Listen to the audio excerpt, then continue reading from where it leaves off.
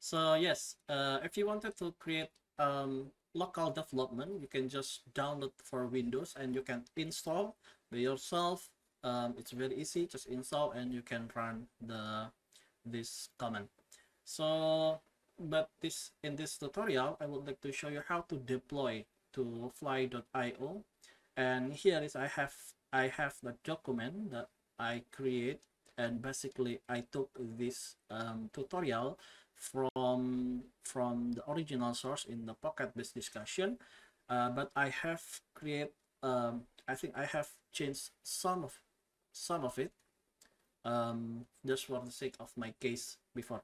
So yeah, let's do it. The first thing, we need to download the Linux installer, and you can see here I will download, and let's wait until finish and we can open. Okay, let's extract. Okay, cool. So the next thing here, we will create a PocketBase Docker file. So the next thing here, I wanted to show you to create new Docker file. Make sure it doesn't have any extension, and then we can edit this with Notepad or even Visual Studio Code, and we can start to copy this, and then we paste here and make sure all the version is good, and we can see it's 77077, and yeah, let's save. Okay, let's save the file, and then after that we can go to installing the flyctl. It's kind of CLI that fly.io had, and you can see if you have a Windows, you can go to PowerShell and then run as administrator, and then just copy paste this one, copy paste, and it's running the installer. Okay, let's wait until it's finished, and make sure you have fly.io account. And you can see here, if you don't have one, you can just run a flyctl out sign up.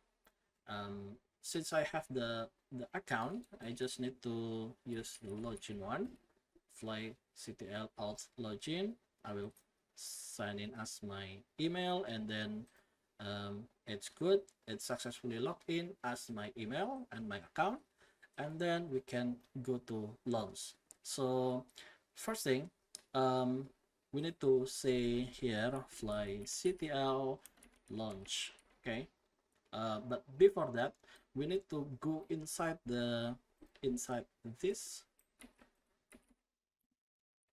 that, and then we can say flyctl launch. Okay, so what is the app name? So in this case, let's say YouTube SaaS YouTube tutorial app. Okay, and then the region, you can see there is a lot of region, but since I'm in Indonesia and I'm thinking that my customer would be in Indonesia, I will use the closest one, which is Singapore. So I will choose the Singapore, and then you can see it's error because I have the case that it should be on lowercase. So I will try one more. So YouTube tutorial app. Okay, say I'll choose Singapore. And would you like to set up the Postgres? No. And would you like to deploy? No. Just make it ready for the loans. And after that, we can try to create this one, fly ctl volumes create PocketBase data dash dash size. It's in gigabyte, and then dash dash region, which is sin. So if you have using sin, just put sin there. But if you use another region, just use the region. Okay, so we'll create. Okay, let's see. When it's finished, we will have a new file called fly.tuml, and then you can see here.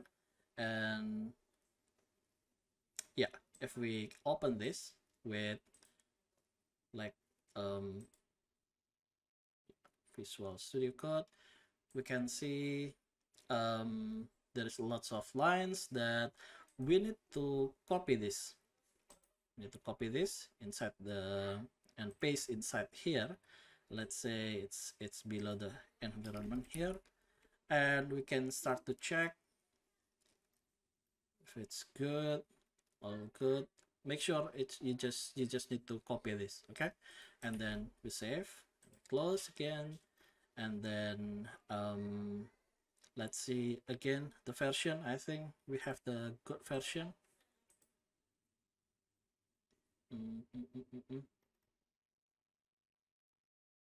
Okay, I think it's the new one that you don't have any version there. This is just optional. Okay, just close, and let's start to deploy here and fly ctl deploy. Okay, and let's wait until it's finished.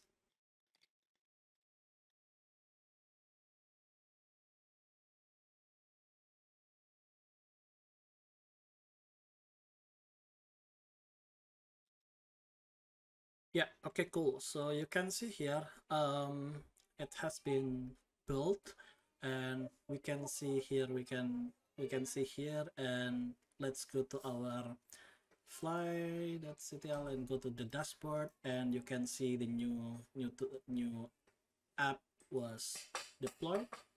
See, the app was deployed. So we already have the host name, and we can start to go there. And of course it's error.